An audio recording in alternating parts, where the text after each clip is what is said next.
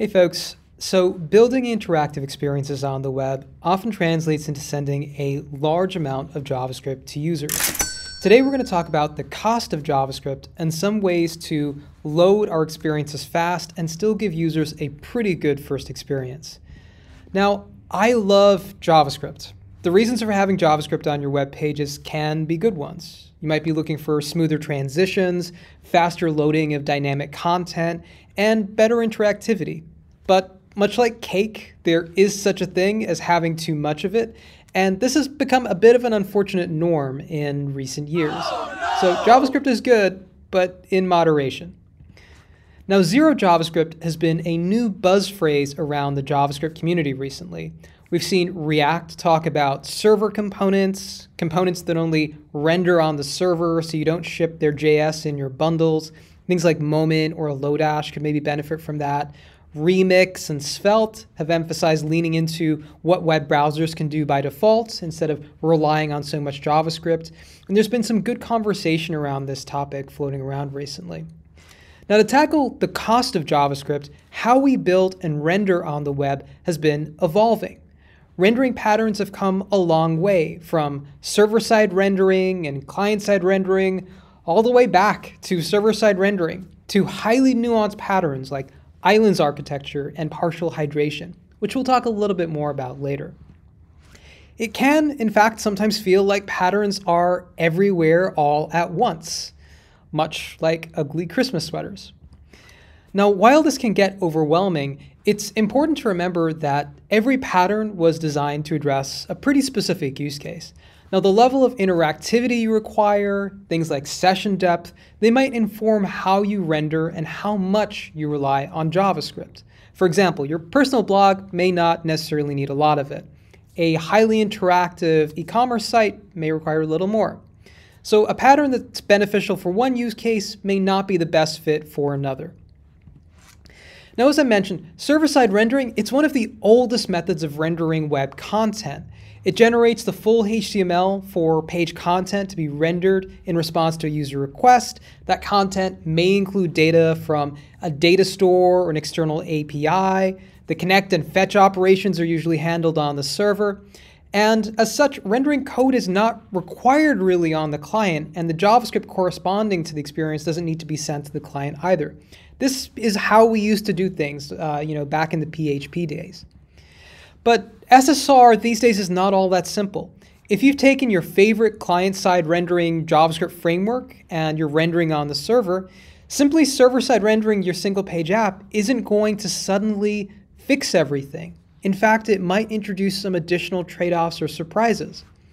Frameworked SSR pages often look deceptively loaded and interactive, but often can't actually respond to input until the client-side JavaScript is executed and event handlers have been attached. You have to deal with problems like hydration and so on. This can take seconds on slower devices and can lead to an uncanny valley effect where users are tapping but not actually seeing something happen. Now, I mentioned that how we build is evolving to try loading our JavaScript at more opportune times. This has given birth to ideas like progressive hydration. In order to only ship the bare minimum JavaScript required to initially render the most important parts of the page and make it interactive, companies like Airbnb have split each page into multiple sections, and they defer the downloading of their JavaScript and the rendering and hydration of those components if they're not in the viewport. That can lead to things loading and rendering a little bit faster. Their React app is server-side rendered, then uses progressive hydration to make sure the most important components of the page are fully loaded and interactive, while deferring those loading and rendering of the sections that aren't currently in the viewport. We've also seen a lot of talk about the edge these days. With Edge SSR, we can stream parts of the document as soon as they're ready, hydrate our components granularly, and then take advantage of things like edge caching. That can reduce the waiting time for users as they can see components as they stream in one by one. But we can't talk about all of these advanced ideas without first understanding the true cost of JavaScript. Now, we've all had to deal with optimizing JavaScript a little later on than we probably should have. Trying to clean up your large JavaScript bundle 6 months in looks a little bit like this. It's like sweeping water back into the ocean, really. Now on my team, our mantra is, if JavaScript doesn't bring users joy, thank it and throw it away. This was probably in a Marie Kondo special somewhere. Now, if you take nothing else away from this talk, smaller JavaScript bundles can improve download speeds, lower memory usage, and reduce CPU costs. And post-download, executing JavaScript is the dominant cost now, so try to keep it minimal. Things like parse and compile costs are no longer really stopping folks from shipping more JS. It's mainly the download and the execution costs to keep in mind. We'll talk about these phases a little bit more really soon. So before we talk about rendering patterns, we're going to talk about two big topics: optimizing for hardware and optimizing for the network. Network latency and bandwidth can impact how soon things get over the wire.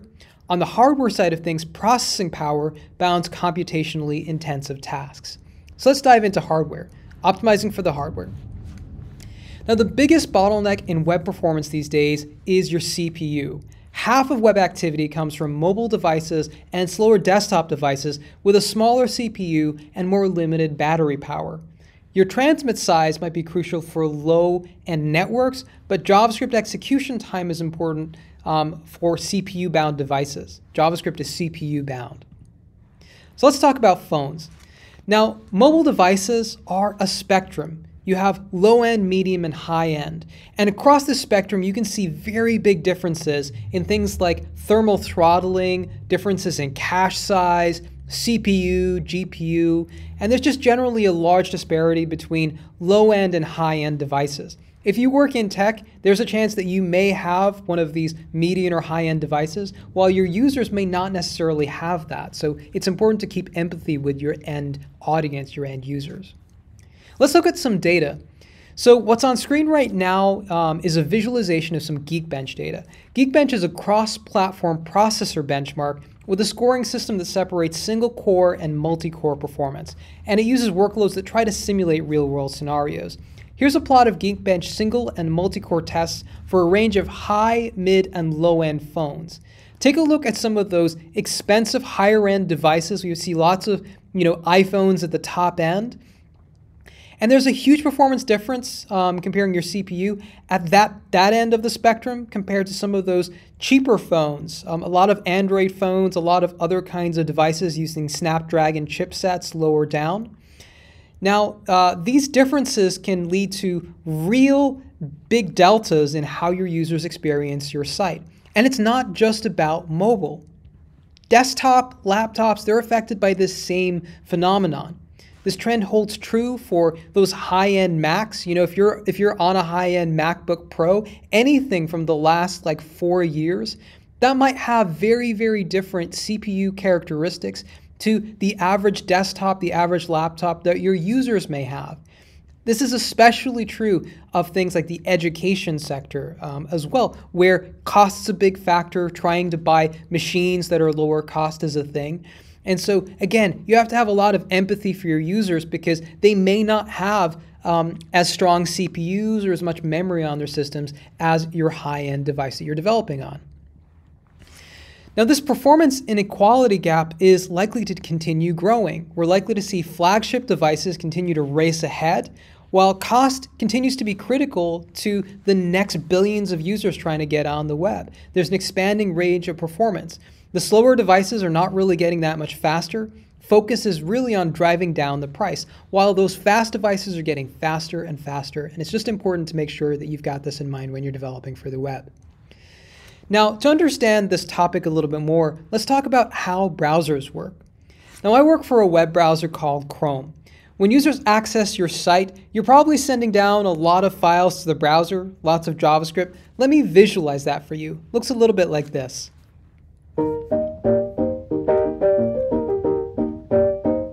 Now, I love JavaScript, but my position on it is that byte for byte, JavaScript is the most expensive resource on your site. Let me explain why. Now, the biggest bottleneck in web performance, as I mentioned, is your CPU. And you need to make sure that you're optimizing for your CPU and you're not making big assumptions about what kind of CPUs your users have. It's useful to take a look at a life of a script and how JavaScript engines such as V8 work, just to understand where this all fits in. There's a process that begins with script coming in from the network or the cache. It's potentially an extension or an app. That script text gets processed by a parser, yields to an abstract syntax tree. We're getting computer sciencey here. That tree then walks to generated bytecode. That bytecode's interpreted. Eventually, all of this code is run. But really, the costs you need to keep in mind, again, are your network, getting it to the user, and then execution. A lot of these steps in between have been optimized very well by JavaScript engines and browsers over time. And so those are the ends of the spectrum that I'd love you to focus on. So as I mentioned, CPU, GPU, and RAM, these are things that can impact performance that are related to your hardware. Now, hardware constrains computationally expensive tasks. Now, these are often tasks requiring a lot of operations. They can be expensive rendering, expensive JavaScript. Even if you don't understand how CSS works, you can imagine rendering gradients as maybe more costly than just rendering a rectangle. Now, up here we have some data from the HTTP archive. It shows the JavaScript bytes on mobile, as well as the unused JavaScript bytes on mobile. As was the case last year from Web Almanac, we saw that this year marked yet another increase in the amount of JavaScript that people were shipping to browsers. Overall, there was an 8% increase from 2021 for mobile devices. And while capabilities continue to improve, not everyone is really running the latest device. And according to Lighthouse, the median mobile page loads about 162 kilobytes of unused JavaScript. At the 90th percentile, about 604 kilobytes. This is a slight uptick from the last year, in fact. And so we're still shipping a lot of JavaScript down to our users, probably too much. What impact do large bundles have on performance? Just keep in mind that, even if you think your code, your first-party code, your application logic is quite small, when you factor in your framework, all of the libraries, your UI components, all of these different layers that you're pulling down from NPM and from the web, all of these add up, and then you throw on third-party code on top of it. Maybe your trackers, your analytics, whatever else that your company may have, and it all adds up. I call this the JavaScript tax, useful to just be aware of. So how does this all play into the impact to users? I like to think of the load experience as a little film strip. You want the experience to be visible and ideally interactive as soon as possible. Things like first contentful paint, which is the best to improve on. There's no real simple answer here. There's no one single metric that captures the real user experience. In the last couple of years, we've been increasingly focused on the Core Web Vitals metrics. I tend to think of these phases in terms of, is it happening, is it useful, and is it usable? Whatever metrics you're looking at, whether they're the Core Web Vitals metrics, including the upcoming interaction to Next Paint, or your own custom metrics, what's key is that you're giving users early visual feedback and then the ability to complete actions as quickly as possible. Now, for a page to be interactive, it has to be capable of responding quickly to user input. Whether a user is clicking a link, tapping on a custom component, if the page can respond quickly, then we consider the page to be interactive. Now, late loading JavaScript can cause server-side render pages to fail in some infuriating ways, and that uncanny valley effect is the reason we focus on when pages really become reliably interactive as much as we can. Now, in this example, when the above code is running, it's not just blocking other JavaScript code, but it's blocking all of the other tasks on the main thread, and that includes so-called native interactions you might expect to not be affected by user code. So it means the user can't really use it.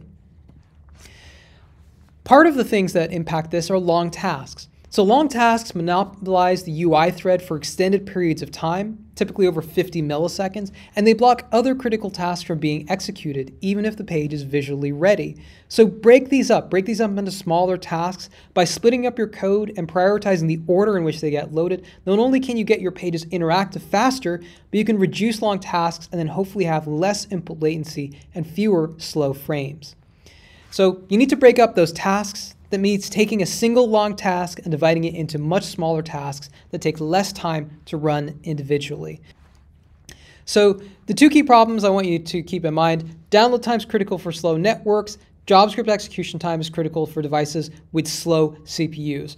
On the server, you get what you pay for with your CPUs, your disks, your networks. As we build sites more heavily reliant on JavaScript, we sometimes pay for what we send down in ways that we can't see.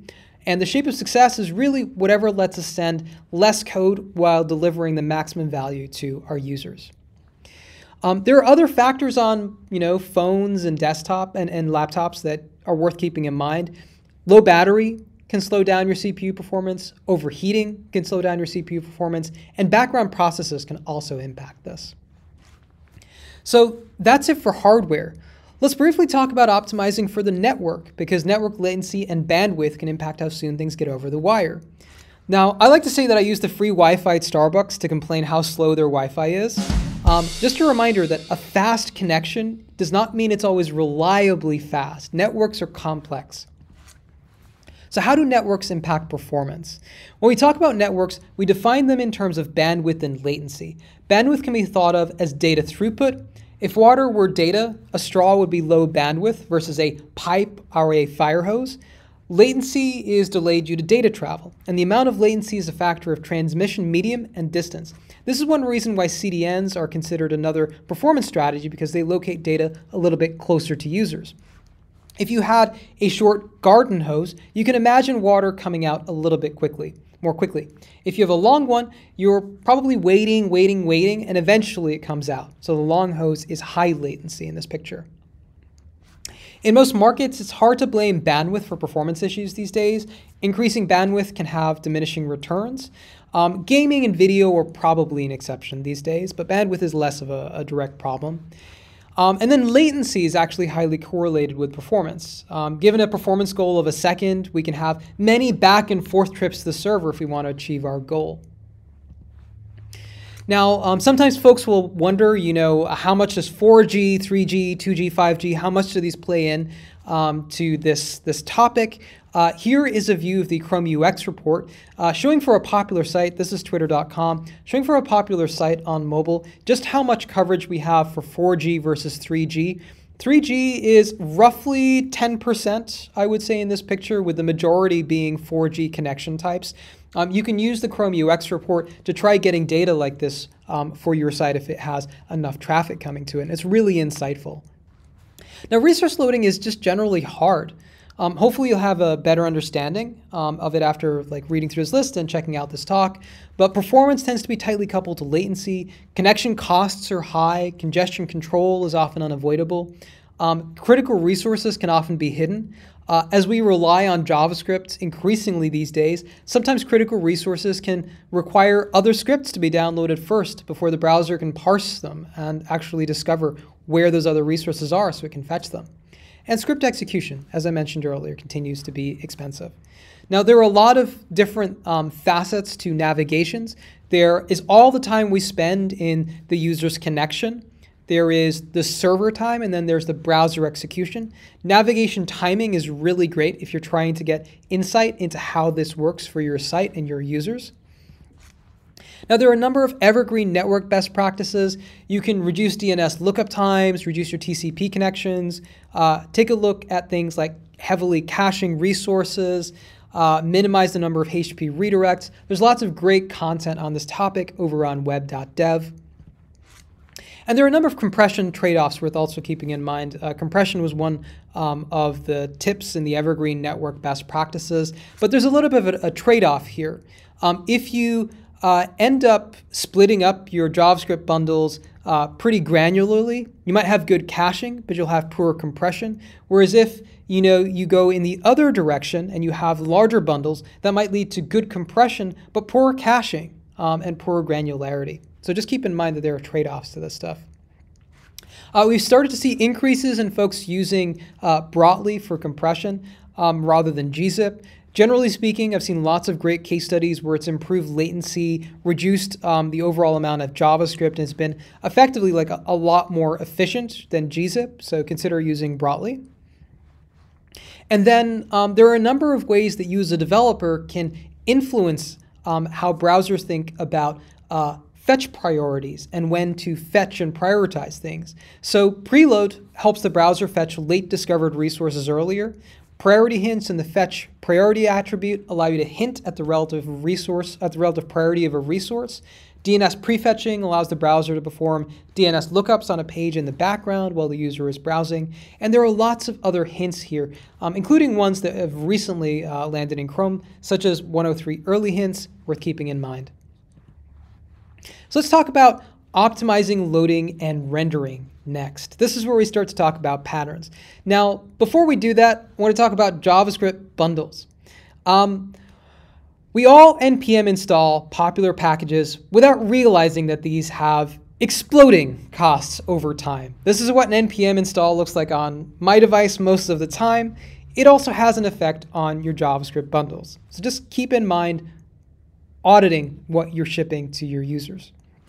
Now, there are some great tools like Lighthouse Tree Map and Webpack Bundle Analyzer that can help you here to better understand what you're sending down to your users. I highly recommend checking these out. So let's talk about code splitting. It's a foundational pattern for optimizing how JavaScript loads, so we'll briefly cover it before looking at ideas that build on top of it. Starting off with static import. So in JavaScript modules, the import keyword allows us to import code that's been exported by another module. By default, all the modules we're statically importing get added to an initial bundle. A module that's imported using the default ES2015 import syntax is going to be statically imported. This is an example with a very simple chat app, contains a chat component, which we're statically importing, and then we're rendering a number of components. We've got user info, a chat list, and a chat input.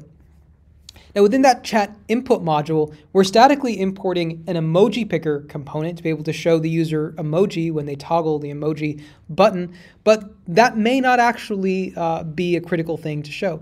Now, since the components were statically imported, Webpack bundled the module since the initial bundle, and we can see the bundle that Webpack created here. Our chat app's source code gets bundled into a single file, main.bundle.js, and it's pretty big. It's 1.5 megs. A large bundle size can affect our loading times, and that's a lot of code, right? It's a lot of code. So what can we do about that? Well, this is where code splitting comes in. Well, in building a modern web app, you usually use a bundler like Webpack or Rollup to take your application source and bundle it together. Instead of generating one giant bundle that contains unnecessary code, we can split the bundle into multiple smaller bundles, and that can be loaded at more opportune times. Now, if we want to create async chunks that we can load at a more opportune time, we can use dynamic import. It allows us to better split and lazy load our modules, enabling patterns like loading based on user interaction. Now in our chat application, remember that we had a number of components.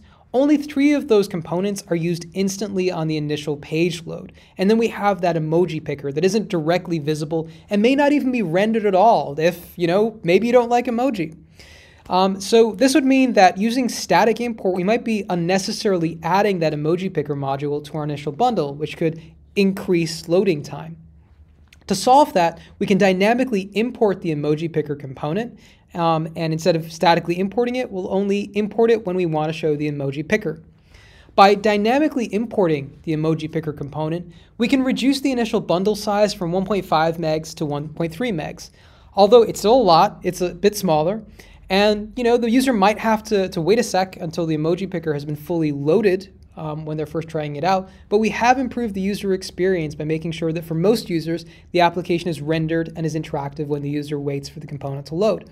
And you can also always do things like prefetching to reduce the time the user is waiting for that emoji picker. By bundle splitting our larger bundles into smaller bundles, main.bundle.js and emojipicker.bundle.js, we reduced the initial loading time, and we're also able to reduce how much JavaScript needed to be executed, which helped us improve our time to interactive here.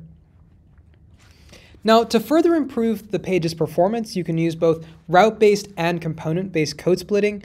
Route-based code splitting ensures that only the content required for the current route will be fetched. Component-based code splitting can improve the loading experience even more. So components that aren't necessary for that initial render, such as components further down the page or that are only visible on user interaction, can be deferred. Now let's talk about importing on visibility. This pattern is all about only loading things when they're visible or close to being visible. Invisibility is clearly something that Shaq is an expert on here, as you can see. See me? Now, besides user interaction, we often have components in our web pages that aren't visible on the initial page. A good example of this is lazy loading images that aren't directly visible in the viewport, but might only get loaded once the user scrolls down. As we're not requesting all of our images instantly, we can reduce the initial loading time. This can also apply to components. So in order to know whether components are currently in our viewport, we can use the Intersection Observer API or libraries to quickly add import on visibility to our app. So whenever the emoji picker is rendered to the screen, after the user clicks on a GIF button, we can detect that the emoji picker element should be visible, and only then will it begin importing the module while the user sees that a loading component is being rendered. This is just another way of approaching loading that experience up. Now these patterns of loading on visibility or on idle or on interaction are becoming increasingly popular and can be found with first-class support in stacks like Astro and Eleventy. So let's talk about rendering at last. When you start architecting a new web app, one of the foundational decisions you make is how and where do I want to render content? Should it be rendered on the web server, the build server, on the edge, directly on the client? Should it be rendered all at once, partially, or progressively? Gosh, that's a lot of questions. In the last few years, there have been a number of newer solutions to problems in the rendering space worth keeping an eye on. So let's talk about some of them. One of the first problems is hydration. It can feel a lot like what happens when you're washing a spoon and water just defies gravity. Hydration comes in a few different flavors these days, but let's start with a basic definition of it. Hydration or rehydration uses client-side JavaScript to convert static HTML pages into dynamic web pages by attaching event handlers to the HTML elements. Although server rendering can provide a fast FCP, it doesn't always provide a faster timed interactive. Necessary JavaScript to load and interact with this website may not have been loaded yet, and so we want to ideally avoid buttons looking interactive but not being. So one of the patterns that tries to work around this is islands architecture, or partial hydration as it's sometimes known. Now partial hydration basically means that not all of the page needs hydration. This means we don't need to send all of our JavaScript for component code down to the browser. The term islands gets used a lot here, and it basically involves breaking the app into a static page of only these islands of components that we need to send to the browser. Now the islands architecture encourages these small, focused chunks of interactivity within server-rendered pages, and the term islands architecture was popularized by Katie Seiler-Miller and Jaser Miller. The output of islands tends to be progressively enhanced HTML with more specificity around how that enhancement occurs. Next up, we have progressive hydration. Now, progressive hydration is the ability to hydrate the page as needed, maybe when it comes into view or on interaction. Even if you end up hydrating the whole page, by breaking up hydration, we can reduce the time spent during that initial load. So we've talked about hydration. We've talked about islands architecture, that partial hydration. We've talked about progressive hydration. Now, progressively hydrating the app, we can delay the hydration of those less important parts of the page. That way we can reduce the amount of JavaScript we have to request in order to make the page interactive and only hydrate those nodes once the user needs it. Basically, progressive hydration allows us to only hydrate components based on a certain condition. Resumable hydration is a more recent idea, I would say. It's been played around with in the last couple of years, but basically it's a technique to reduce the execution time during hydration by serializing the data needed at a local component level to skip the need to do any calculations at hydration time.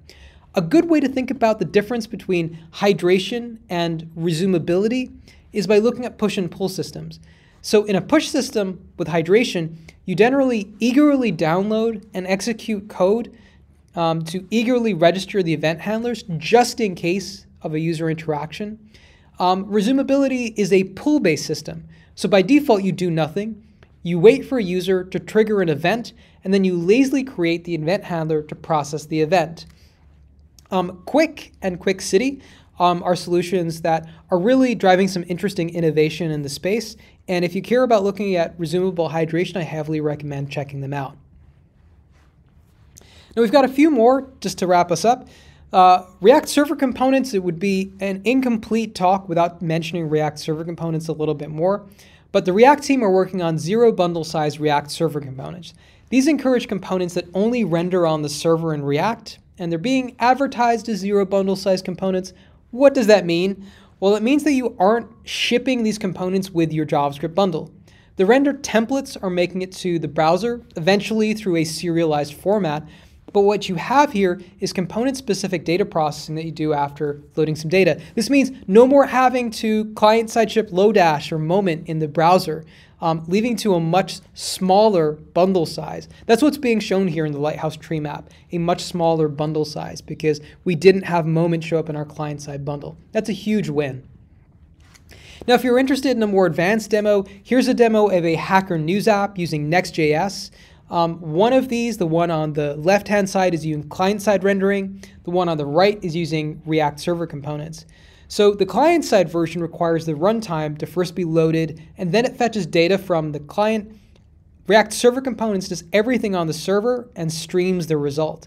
With a slow network, the left shows a normal client-side rendering app. It's a little slower. And with the right, we use React Server components with streaming, which delivers a nicer overall experience.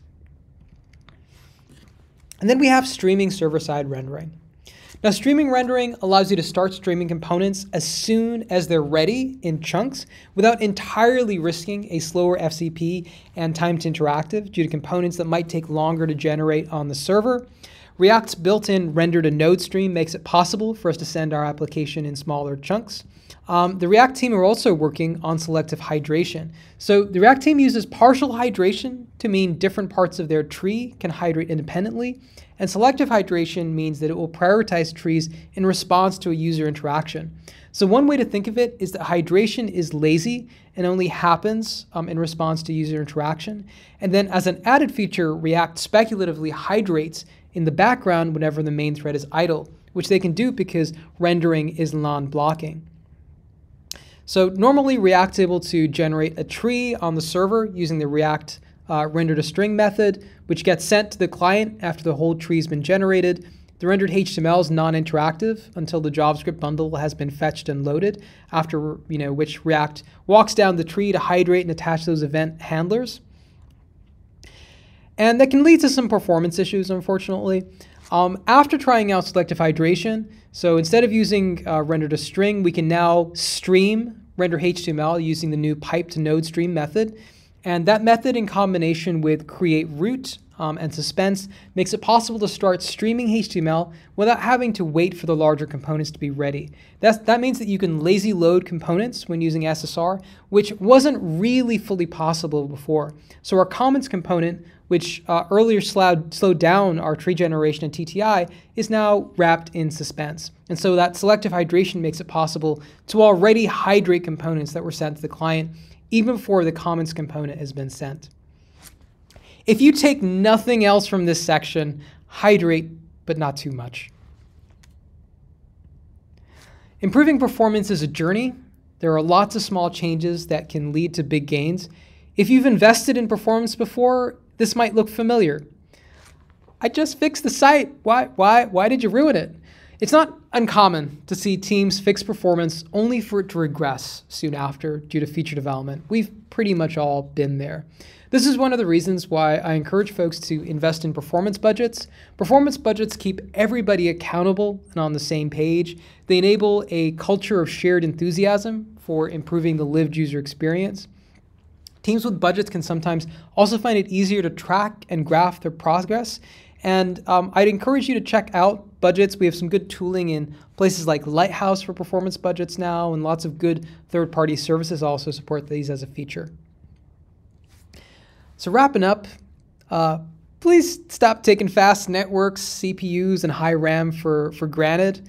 Fast devices can be slow, fast networks can be slow, and variability makes everything slow. And test on real phones and networks. We're talking about average mobile phones and devices here. Those things can be more constrained than the devices that are in our pockets or on our desktops. Have empathy for your users. And that's it. That's the end of our script. I hope that you found something in this talk useful. If you're interested in learning more, there's a free book that I and Lydia Halley have written about patterns over on patterns.dev. That's it for me. Thank you.